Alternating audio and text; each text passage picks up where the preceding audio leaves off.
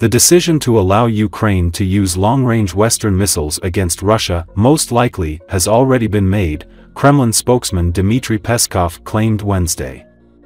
In a conference call with journalists, Peskov said that assumption could be made with a high degree of probability.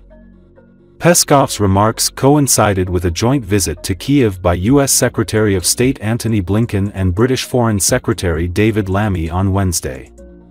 For months, Ukraine has been requesting approval to use long-range weapons from the United States and Western allies to strike targets in Russia and is expected to press harder for permission during Blinken and Lammy's visit.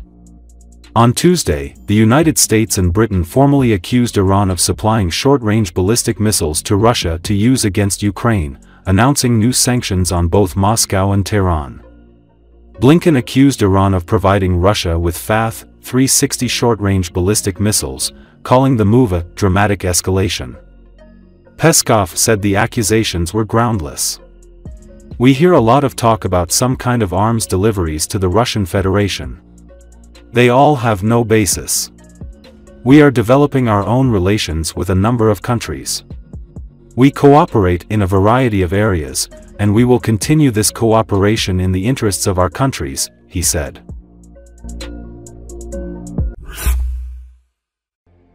A part of the Karola Bridge, one of 4 crossing the Elbe River in downtown Dresden, has partially collapsed.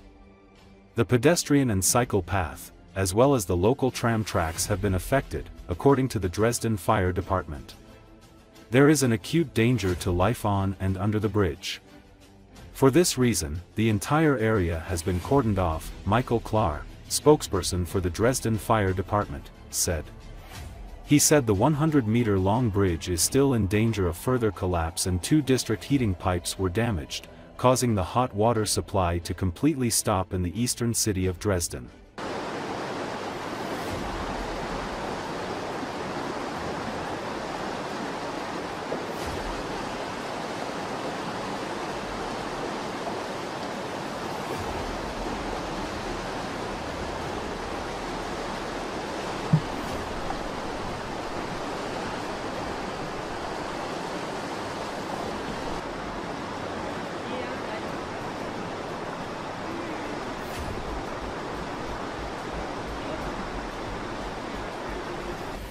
Gegenwärtig ist die Lage so, dass die Brücke nach wie vor akut einsturzgefährdet ist. Zumindest ist der Bereich, der hier zum Teil in der Elbe zum Liegen gekommen ist.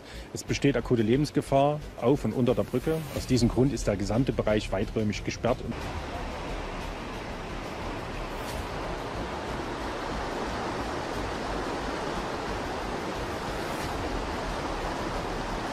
Darüber hinaus haben wir aufgrund des Berstens von 2 großen Fernwärmeleitungen das Problem, dass in der gesamten Landeshauptstadt Dresden die Versorgung mit Warmwasser komplett zum Erliegen gekommen ist.